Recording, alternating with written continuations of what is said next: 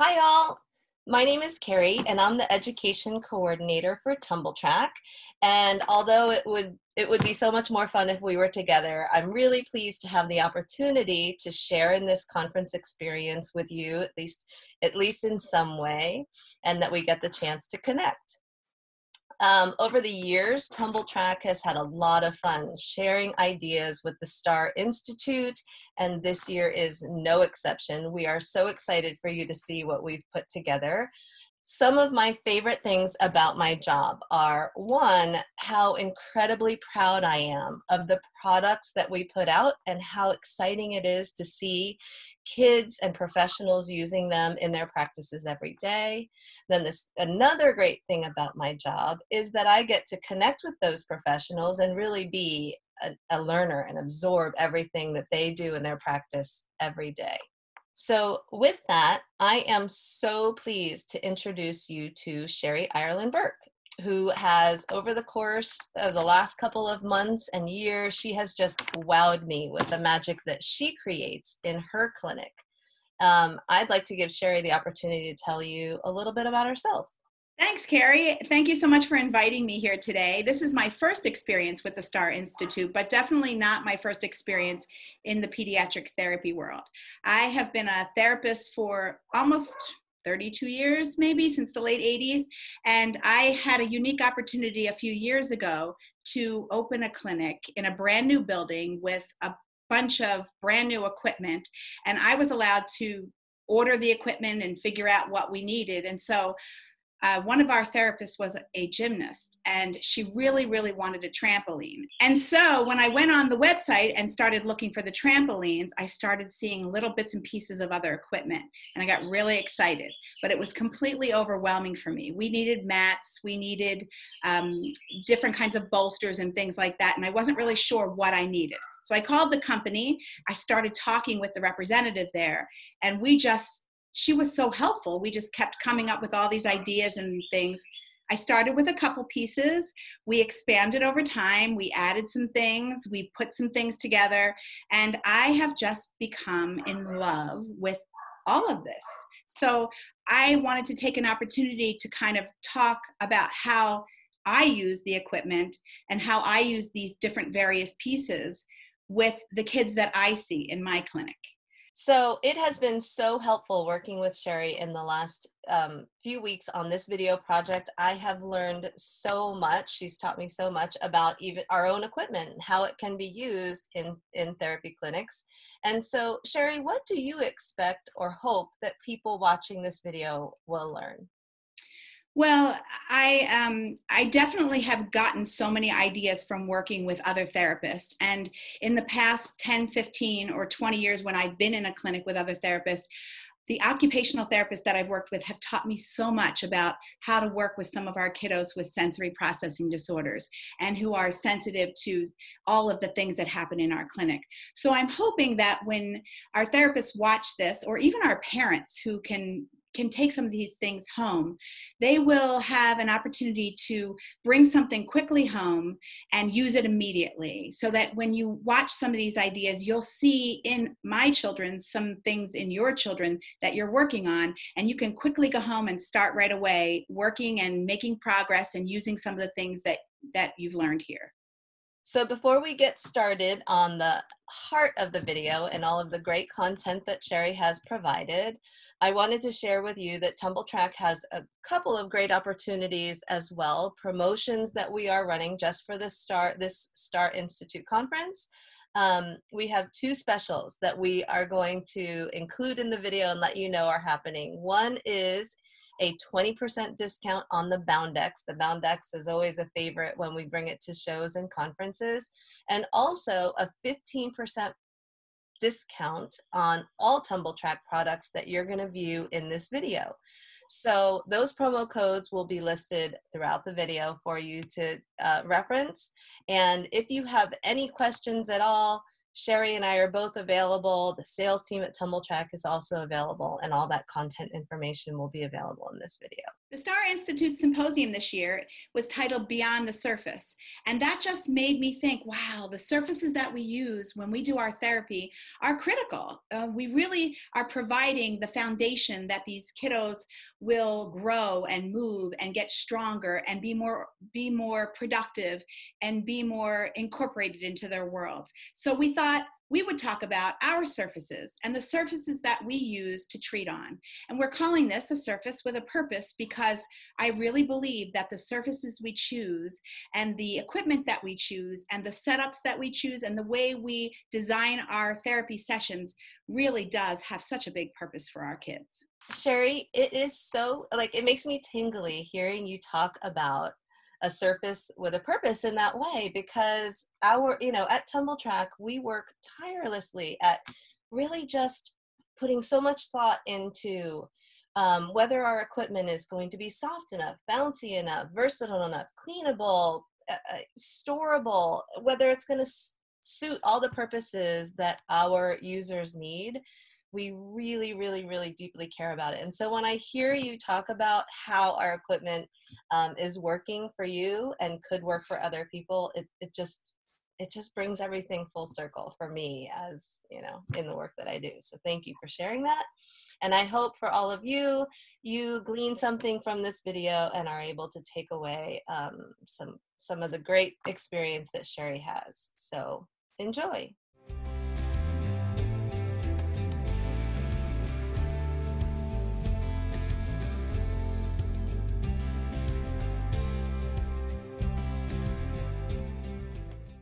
We start developing our postural control as infants when we are just dealing with the whole idea of gravity in our life. And if we have anything going on that even brings us out of our midline or gives us some asymmetries, it could just be a little flat spot on one side of the head, we're going to really throw off our postural system. So let's talk about this little guy. This little guy has just a simple Erb's palsy, a paralysis of the left arm, or a paresis, I should say, of the left arm. And so that kind of throws his entire postural system over to one side. He can sit up as long as he can prop up on one hand, but he really can't bring himself into midline. So everything that he does is just off a little bit.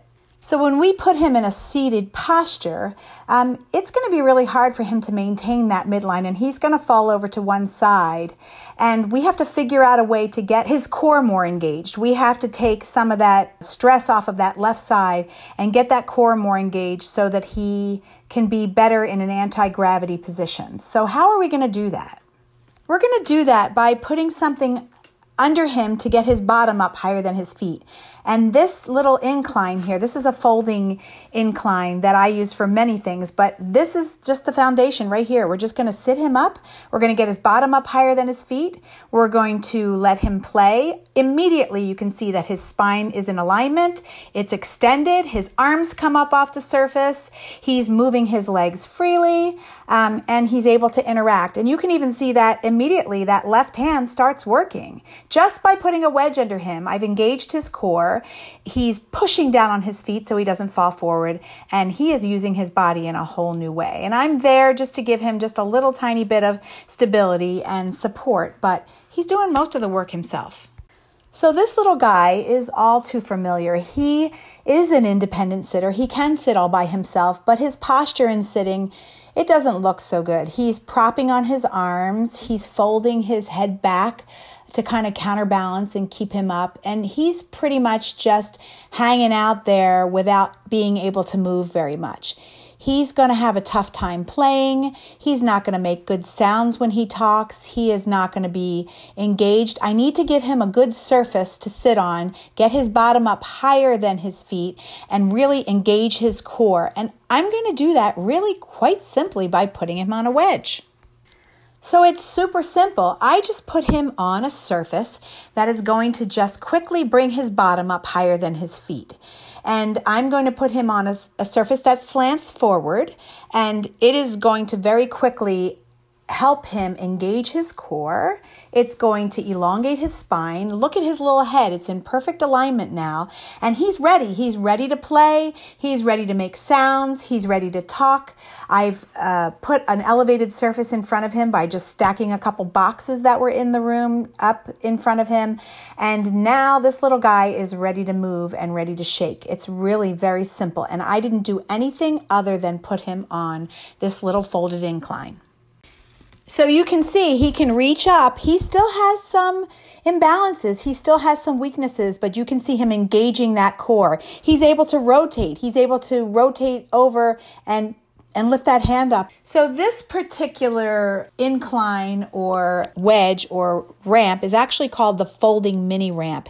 It is smaller than the other folding inclines that I have in my clinic, but it is the perfect size to throw in the back of my car and to show a parent how simple it is to engage their child's core. And it's almost like a little miracle because you really can quickly put a child in a better position, engage them, and get their endurance, increase their endurance and their self-esteem, because all of a sudden they didn't know that they could do all these things, and all you're doing is putting their bottom up a little bit higher than their feet, and you have a little miracle. So it's something that I often will bring into the home just to show parents what's possible. So this little friend of mine has some pretty significant muscle weakness. He is getting stronger every day, but weight bearing for him is often a struggle. And so I really want to work on developing his triceps and his shoulder muscles and opening up his chest wall and giving him some breathing activities. And this is a really great place to stabilize him on this wedge, a little bit easier than on the floor. So I'm just going to have him sit with his shoulders externally rotated or turned around so that you can see his hands over that back there. And I'm going to just start working with him in that position. And I can have him kicking a ball up and down the ramp. I can have him making really loud noises to try to increase his respiration and his abdominal pressure. And I can just put him in that position and do a whole bunch of things with him. And it's just a little bit easier for him than sitting on a flat floor. I can then progress him to kneeling and to reaching up overhead, and I can work in tall kneel, and I can transition from short kneel to tall kneel. And when you put gravity in there by putting him downhill, it's going to kind of just cue those muscles to come in. And then when he gets stronger, like you can see in the third picture, he can start reaching overhead and playing with a balloon or batting a balloon back and forth or catching and throwing a ball. And I have him engaged, his glutes, his abs, his postural muscles, just by putting him on an incline. So then I'm going to get my friend in standing, and we're going to work on activating his gastroc muscles, his quadricep muscles, his gluteal muscles, his abdominal muscles, all those leg and core muscles that he is not using when he's standing flat on the ground, because when he's on the ground, he's locking his knees back into a very extended posture. He's locking his hips and his arms are down, and he is not using those muscles. But now, by just putting that incline under him, we are engaging those postural muscles, and we can play a balloon toss game, or we can have a catch, or we can work on beanbag throwing with trunk rotation. And we are engaging all those muscles, and I'm bringing that floor up to his heels and loading them. So I also wanted to add that even though this is not true of this particular little man, I see a whole lot of toe walkers in my practice. And my friends who walk up on their forefoot or their toes in that Aquinas pattern, that's another name for toe walking, is they are not loading their heels. They are not getting any weight bearing through their heels. And so they don't have any callus on those heels. They have those tender little heels. And so by putting them on this wedge, I'm again bringing the floor up to their heels. I'm loading their heels, and I'm giving them that sensory input. And I'm desensitizing whatever part of their sensory system does not like their heels down. And this is a great place to work on pretty much anything you want to work on while the ground has been brought up to their heels. So again, I can just put a kiddo on an incline mat. This is the folding incline cheese mat or the folding incline mat. I can put them on it. The surface is firm. We can do what we have to do in therapy while we're on it, and look at that posture. So here you have it. This is a little guy who doesn't sit independently. I put him on this folding incline mat, and he is able to sit up. Look at that beautiful spinal extension. His head is up. He's playing with his dad. He's putting cars down the ramp, and he's engaged, and that is a beautiful thing. So this little one is working with the speech therapist. We've just put an abdominal binder or a hero hug on her, and she is sitting at the top of the wedge. The speech therapist is sitting at the bottom of the wedge, conducting her entire therapy session. This is a little girl who absolutely cannot sit independently by herself, but when you put her on a wedge and you give her a nice surface to push off of, look at all the work she's doing. Look at all the great things that are happening. Get it. You gotta get it. Those were her edges last week she would have fallen every time. This week she's not falling at all. And that hand, this hand is usually flipped this way. Just tell her to fix her hand and she can do. Do you want a different sticker sheet? Do you not like this one? So this is not far from independent sitting. So we just need to get her a nice wedge at school to sit on. So this is my same friend at home, and she is sitting on an incline in front of a dollhouse that she got for a gift. And she would not otherwise be able to play with this dollhouse, but because we have her on the incline mat in front of the dollhouse, she's able to move from the first floor to the second floor of the dollhouse, and she can play almost independently. So now we have our friend sitting on the bottom of the incline mat, and she is, look at that beautiful spinal elongation. She can push off the wall with her feet if she wants to. She's working on some fine motor skills. We can put a sheet of paper on the wall and have her work on her vertical writing skills just by putting her on the bottom of this incline. So I have hundreds of uses for the folding incline cheese mat, but I would not be true to form as a pediatric physical therapist if I did not show just one video of a child prone on elbows on the incline mat. So I have put one of the half rounds underneath her elbows so that she can get a nice firm surface to push through her elbows in prone, and off she goes. Another piece of equipment that I truly love for working on posture and postural control is the air barrel. This is the smallest that you see pictured here is the smallest air barrel, and I have it actually propped with the Tumbl Trak cradles that go underneath and Velcro underneath to keep it stable. It still rocks just a tiny little bit and moves anterior, posterior, backward, and forward, but I can work on supine to sit in here and work on sit-ups and modified sit-ups. And I can move those little cradles a little bit further apart and have it rock side to side. And I can wedge a wedge under the back of it to just elevate a little bit, or I can pull down on that handle and elevate it myself. But you can see here that this little girl is working on her inner thigh strength, her spinal elongation, her core activation. She's able to reach overhead. And we can play face-to-face at eye level, working on all of these things at the same time.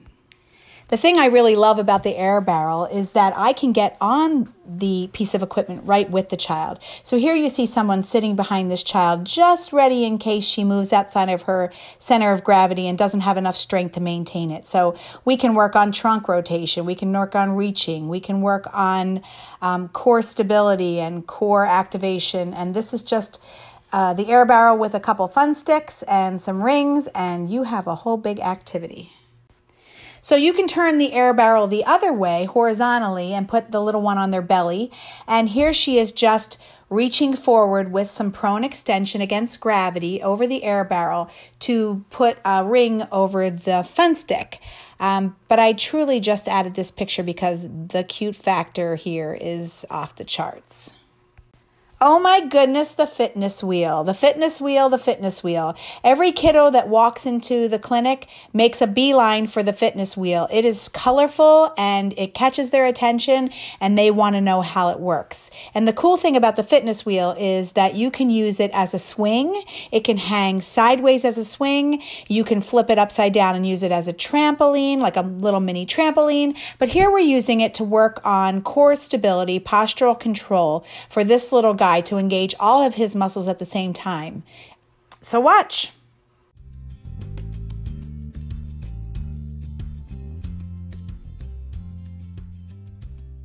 Probably the most important life skill that we can teach our children is self-regulation. This is a skill that's probably the most important thing to teach.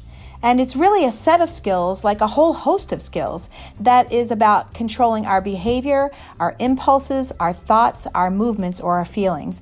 It's really about executive functioning, which is control in the brain. It's about emotional regulation, which is control of our feelings, as well as our behavioral regulation, or control of our actions and movements. All of these, all put together, make up this set of abilities called self-regulation skills. Whenever you're dealing with any child, any kiddo in pediatric therapy, you got to talk about regulation or self-regulation.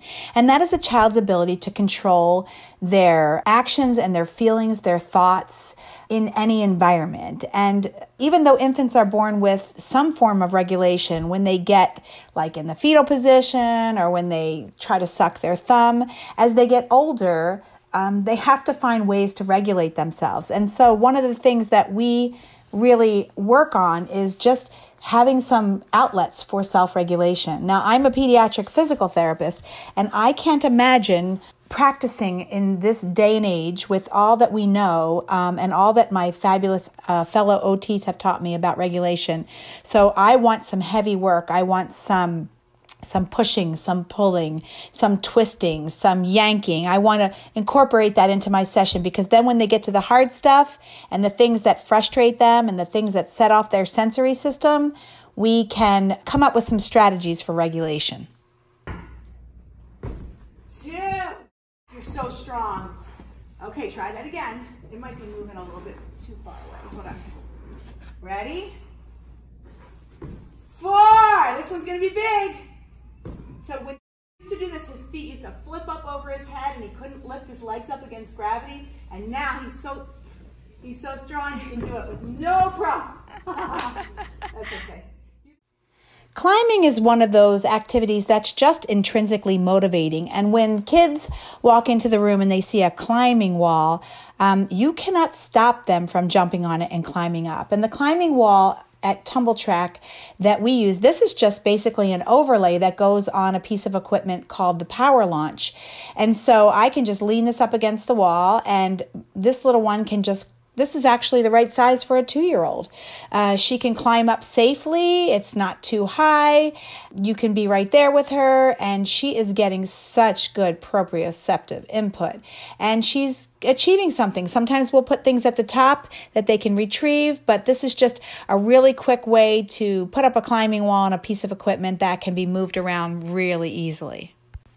So it often drives everybody crazy when kids want to jump on the furniture and jump on the beds at home. But the truth is, children really need this sensory input for regulation. They are naturally searching out the benefits of jumping. Jumping provides vestibular and proprioceptive input. It supports the attention to task, and it also promotes calmness, organization, and of course, self-regulation. So what happens when your little ones are either not strong enough or too little to jump yet, and you really want to get a lot of that pre-jumping, proprioceptive, intrinsic muscle building good stuff under their feet? The Tumbl Trak, original Tumbl Trak jumping system is really a great place for them to start practicing those things. So I will put a little one on this just to work on their walking skills, their balance skills. But for self-regulation, they can fall and get up and crash and get up, and nobody's really hurt. So not everyone has room for the big Tumbl Trak system in their clinic or in their home.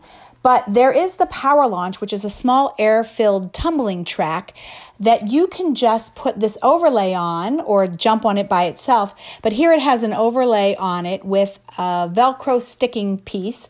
We've taken a couple of the fun sticks and we've lined them up, and we've created a little jumping obstacle course for my little friend here to get her jump on.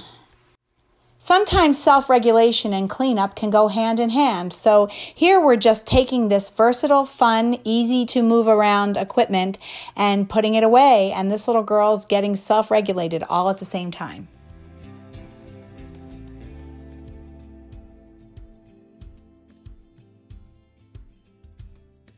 Timing and sequencing and coordination, or that rhythm that goes with motor planning, is just central to human activity.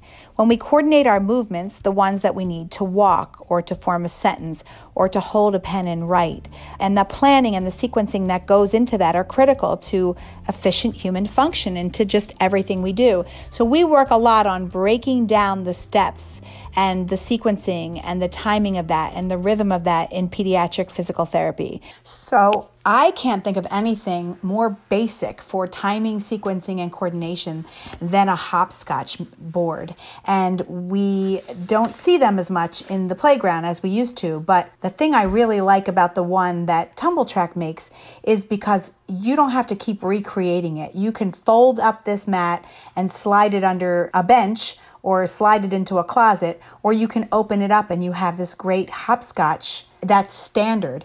It's measurable. It is always the same. The surface is just firm enough that the child gets good proprioceptive feedback, but it's also compliant enough that they get a little bounce from it. And so I have kids that it's very rewarding to work on this, and there's a visual motor component to it for visual motor processing as they're jumping along and figuring out where their feet are supposed to be. There's bilateral control here. There is jumping. There is strengthening. I could go on all day about this, and I have kids that will just work on this over and over again, and it's really easy for me to just pop this out at the end of the session when I'm talking to a parent, and they can kind of figure out what to do on their own, or they can make up their own game, but they're still getting work while I'm having a conversation with mom. This is just a really super simple thing that I like to do with some of my kiddos that toe walk. I will have them put their feet flat on the Tumbl Trak sliders, and they'll just straddle along and move along the fun sticks, or sometimes I'll even use the half rounds and just have them move forward in a nice slow progression, slow down that forward momentum, get their heels back, and activate their quads, their glutes, their abs, and their postural muscles. This is a great activity that I really do a lot. Okay, go ahead. Fish foot. Straddle.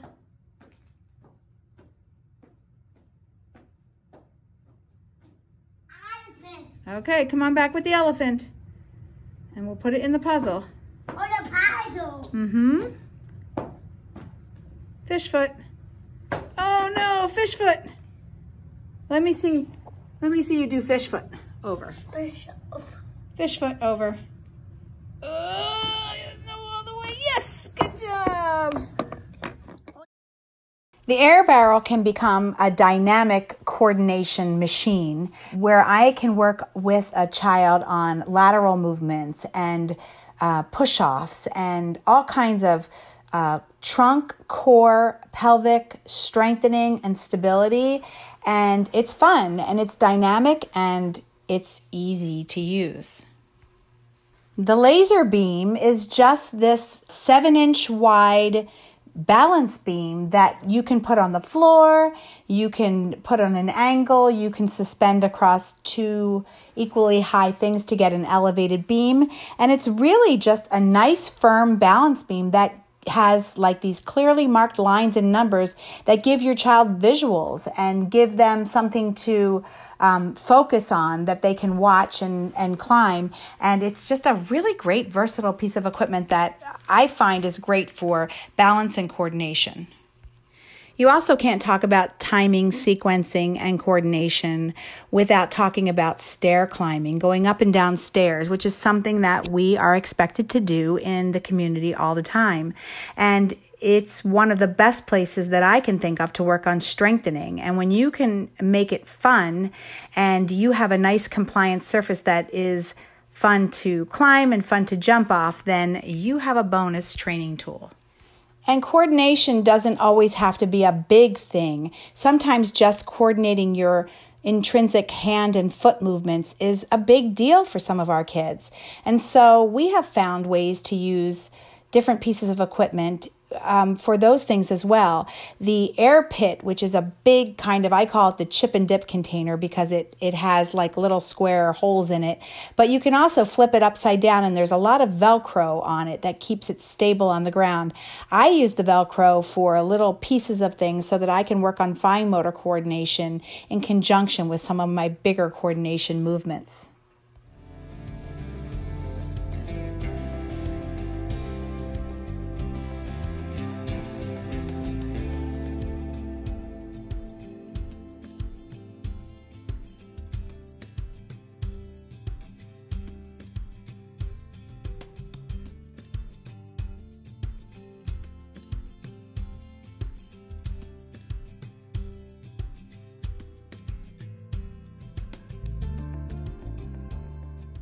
The primary sensory systems that actually support motor performance are the proprioceptive system, the visual system, and the vestibular system. So the proprioceptive system would be the perception or the awareness of the child's position or the body movement. So this is what tells them where they are in space. This is what tells them where their joints are. It tells them how much muscle they need in order to stay stable or to keep their balance or to move against gravity. The vestibular system is more of the part of the sensory system that tells them when they're upright or when they're off balance. It's a really big component of the balance system, although all three of these are. And so when we talk about the vestibular system, this is the sensory system that is responsible for providing our brain with information about motion, about our position of our head, or about our orientation in space. It's also involved with the motor functions that allow us to keep our balance and to stabilize our body during movement and maintain our posture. So when we're talking about the visual system in conjunction with these others, we aren't just talking about how the child sees and how well they do in like a standard eye test, but we're also talking about their ability to use their vision in a learning and a movement environment. And so we sometimes will incorporate a lot of visual motor activities in our play and in our treatment. And so we're going to talk about all of those right now. So in this activity, I'm just using the basic laser beam balance beam that's on the floor, and it has lines, and it gives a nice midline for this child to track from side to side. So we're working on strengthening, we're working on balance, we're working on his vestibular and proprioceptive system by having him tap on these things side to side, but we're also working on his visual motor system to allow him to scan from side to side so that he can keep track of where he is in space.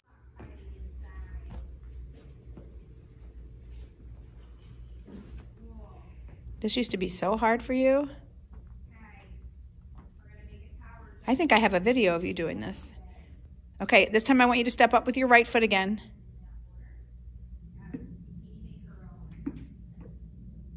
Nose over toes.